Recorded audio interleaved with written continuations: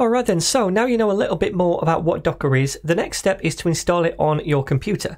And on the Docker website, you're going to find some installation instructions for different systems, Mac, Windows, and Linux. Now on Mac and Windows, the way we install Docker is by downloading and using a tool called Docker Desktop. And on Linux, you can download the Docker engine directly without Docker Desktop, although I think Docker Desktop is coming soon to Linux as well. Now, if you're on a Mac, installing Docker Desktop is really easy. Just go ahead and download it right here, depending on the different type of Mac that you have. And you can check out the system requirements right here as well. And then to install it, it's just a simple drag and drop into your applications folder. So dead simple. Now on Windows, which is what I'm using right now, it's a little bit more complicated. And I will also say that running Docker on Windows is not quite as smooth as it is on a Mac or on computers which already have a Linux distribution installed. But you can definitely still learn Docker on most modern versions of Windows, which is what we want to do, right? So anyway, like I said, to install Docker Desktop on Windows, it's slightly more complicated. So we're going to be installing Docker using a WSL2 backend.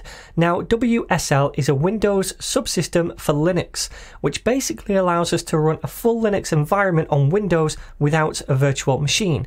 And it gives us a way to run Docker on our Windows machines. Now you can see here some system requirements for using this WSL2 backend.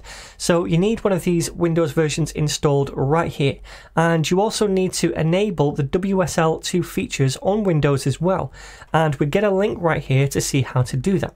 But before you click that, go ahead and start the download of Docker Desktop by clicking on this button right here. Then let's take a look at how we enable WSL on Windows.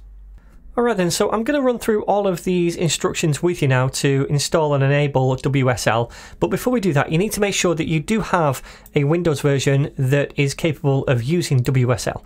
So to check your Windows version, then you need to basically go down here and we want to search for WinVer and then run this command, and you can see your version right here and the build, and you need to make sure it's this build or higher if you're using Windows 10 or you have Windows 11. Alright, so make sure you do that first.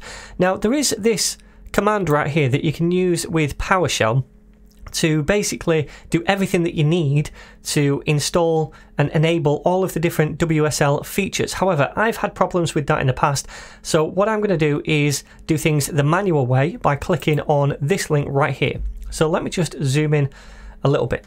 Alright, so there's a few different steps here. So the first step is to enable the Windows subsystem for Linux on your computer.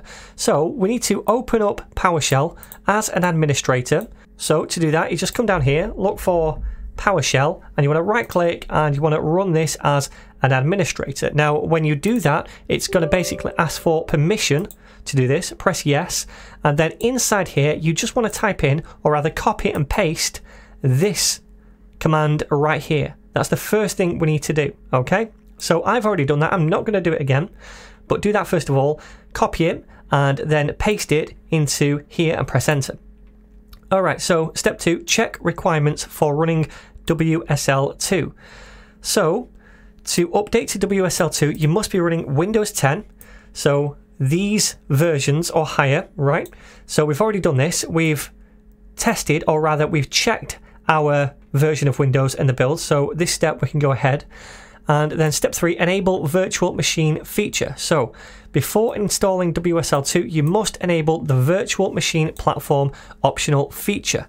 So again, in PowerShell, as an administrator, we need to run this command. So you copy this one by clicking that, open up your PowerShell right here, paste it and run it again.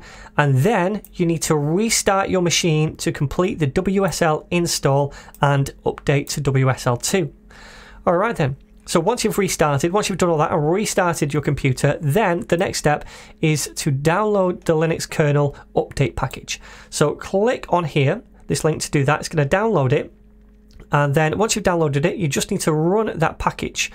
So down here, step 5, once you've done that, set WSL2 as your default version, because we have standard WSL and WSL2 as well. So we need to make sure WSL2 is our default version, which is what Docker is going to use. So open PowerShell and run this command down here to do that. So copy this, and again in PowerShell over here, you just need to paste that in and press enter, and that's going to set the default version of WSL for us. So that's pretty much all done. The next thing we need to do is install a Linux distribution that we want, for example Ubuntu. So to do that, we open up the Microsoft Store. You can click on that link, or you can just search for Store right here and press enter. And then that's going to open up this Microsoft Store over here. And once this is fully loaded, we can choose a version of Linux to install. So you can search up here for whatever you want. I've searched for Ubuntu in the past, which is what I've installed. So select that, and you can see this Ubuntu package right here. And we see these other Ubuntu packages. This is the one I've got, but I'm just going to show you this one. So you can see this button right here, Get. So click on whichever Ubuntu you want. I've chosen this one, and then you click on Get, and that's going to install it for you. All right, so do that first of all. Now, when it's done that and it's complete, this button should change to say something like Open, I think it is, like this. So you can click on that button to open up that new Linux installation. Now, the first time you do this, having just installed it, it's going to also install something extra. So just wait a couple of minutes for that to happen.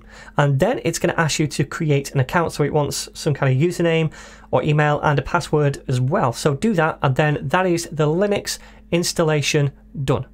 So then once it's all installed, either on Windows or on Mac, you can open up Docker Desktop and take a look. So down here, I'm just going to search for Docker, and then I'm going to open it up. And then when it is open, it's going to look something like this. So eventually, this Docker Desktop app is going to list all of our containers in this tab, all of our images in the next tab, and then all of the volumes as well. Now, all of that might seem like gobbledygook for now, but later on it's going to all make sense. So whenever you're using Docker on your computer, you need to make sure that it's up and running in the background. So on Windows, it should be down here in the bottom right when you click on this little arrow, and Docker is the white whale right there. And on Mac, you should be able to see it somewhere in the top right, I think, up here somewhere. So that's Docker installed. Next up, we're going to talk about images and containers, which are two of the most important concepts that you need to understand when it comes to working with Docker.